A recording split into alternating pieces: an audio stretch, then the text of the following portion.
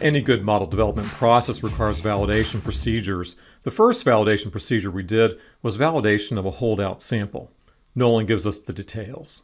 Yeah, so one of the activities we have to be aware of when we're developing a model is not to overfit it to the training data.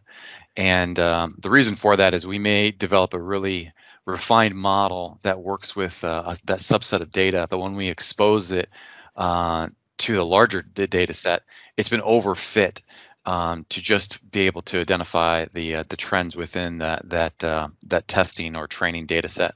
So what we do is we take a holdout sample that we don't expose the model to until we're actually ready to test and make sure that it's able to provide accurate classifications for that data set. So the way that we've done that is we've identified some holdout values. And when we're ready to test our model, we apply it to that holdout data set. And for the topic model, it's going to identify for each one of these different phrases what topic group it falls into. Now, when we do that, some of those are going to be assigned to topic groups and some are going to be unassigned.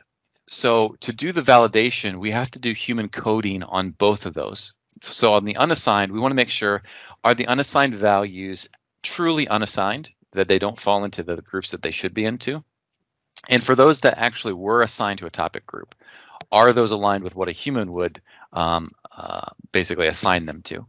So with that data set, after we've applied it, we go into a validation activity. So we're going to get a data set that has each one of the opinion phrases that were held out. We're going to see what the computer coding was for each one of the different topic groups. And then for the unassigned group, we're going to go through and identify, are these items a match, one way or the other? We're going to human code these. Are they truly unassigned? And for the values that are assigned, we're going to go through, and because this is a little bit more complicated, the model's assigning them potentially to multiple groups. We're reviewing it as a human to see, are these actually aligned to those groups, as a percentage of the value, 33% to one group, 33% to another group. And we just code them as yes or no to get them into binary classifications.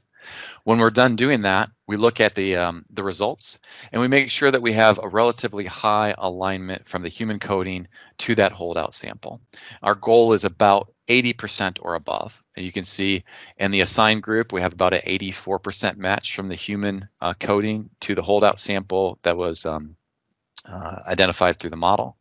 And then for the unassigned group, that they truly were unassigned, we have about 86% alignment. Both of those are aligned to previous research studies identifying inter-rater reliability between multiple coders.